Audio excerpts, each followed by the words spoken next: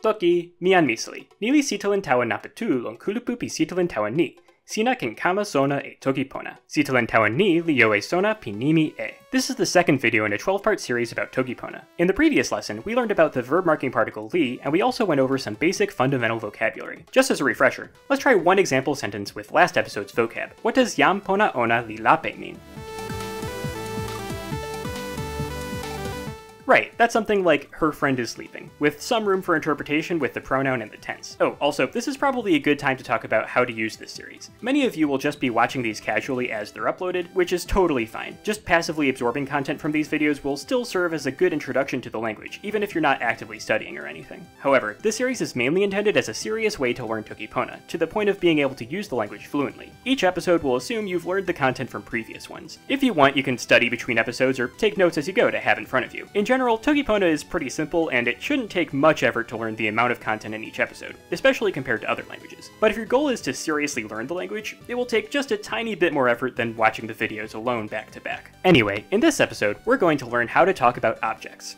Oh yeah, well, that too, but I meant in the grammatical sense. So, as you hopefully remember from last time, one of the most basic concepts of toki pona is that you can use the particle li to separate subjects from their verbs. This allows us to say things like yan li moku, or the person eats. But what if you want to specify what it is that you're eating? Well, that's where our new friend e comes in. E functions very similarly to li, but instead of marking verbs, it marks the direct objects of sentences. For example, you can say something like yan li moku e telo. Moku can be used for drinking as well as eating, since they're the same thing. Telo can refer to any liquid, but when used without adjectives, it's common for it to just mean water, since water is the prototypical liquid. Specifying an object like this is the best way to make it clear that you're using moku as a verb to mean eat instead of be food. While mi moku could mean either I eat or I am food, mi moku e moku specifically means I eat food, completely unambiguously. It's pretty common for verbs in toki pona to have slightly different meanings depending on if they have an object or not, and it's something we'll see more of later on. You could also use iyo, a very general noun which means thing or object, to say mi moku e iyo for I eat something. Now that we have these two particles, li and e, we can create a very basic outline for a typical toki pona sentence. First, you have the subject of the sentence, then the particle li, except in the special case with mi or sina, then the verb, then the particle e, then the object. It's really important to understand this structure, because pretty much any toki pona sentence can be read and understood using this formula, even as we add more grammatical features later down the line. Subject, li verb, e object. This is the heart of toki pona grammar. Even though the word order in this language is very strict, you always have the subject before the verb and the verb before the object, you still need these grammatical particles to mark where each part begins, because otherwise it would be super unclear how you're supposed to parse something like, say, yan moku telo. As we learned in the previous lesson, toki pona uses modifiers like adjectives to express many concepts that would be a single word in most languages. Remember, modifiers come after the words they're describing. It's toki pona, not pona toki. Using li and e properly helps clarify the difference between the different parts of your sentence and single noun or verb phrases. Take a verb like lukin, which means look at or see. Just from looking at this definition here, how do you think you'd say something like I look at the object, or I see something? That's right, it's mi lukin e iyo. There's one other very important thing with how to use e. For some verbs, like lukin, it's pretty intuitive what the object of the verb would be. It's the thing that the subject sees. However, for a lot of verbs, it's not as clear. For example, pona, which as a verb means be good, doesn't really make sense as something you could use with an object. However, a sentence like ona li pona e iyo is still perfectly valid in toki pona. It's just using pona in a different way from its other be good meaning. Literally, you could translate this as something like they good a thing. And in fact, you might already have an intuition for what gooding something might mean. Go on, take a guess. What does this new use of pona mean here?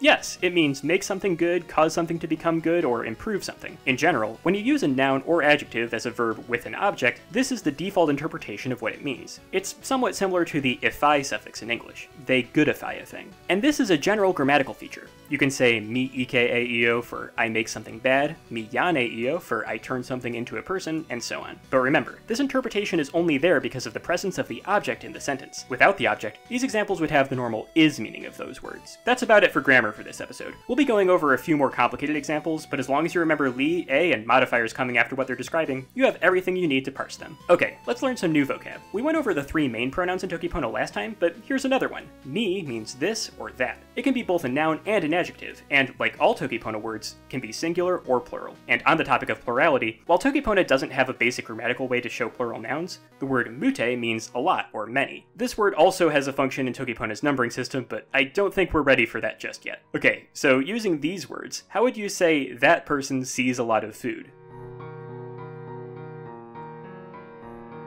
Right, it's yan ni, li lukin, e moku mute. With li and e, we can easily determine what words in a sentence are doing, even in a longer one like this. You can see how in the object phrase, e moku mute, each new word adds a little more information about what it is that this person sees. Oh right, and since modifiers like mute aren't exclusively adjectives, you can say the slightly different sentence, yan ni li lukin mute e moku, where mute is modifying the verb lukin instead of the noun moku. So this sentence means something like, that person looks at food a lot. Anyway, pali is a basic verb that means do or make. That's make as in create, by the way, not make as in cause. Remember, that sense of the word make is already handled by the particle e. And sona means to know or understand. Here's a good pair of adjectives to express a lot of concepts. Suli means big or important, and lili means small. And one last word for this episode, musi means fun or game. Now we can try combining these to make more complicated ideas. How would you say worker or maker?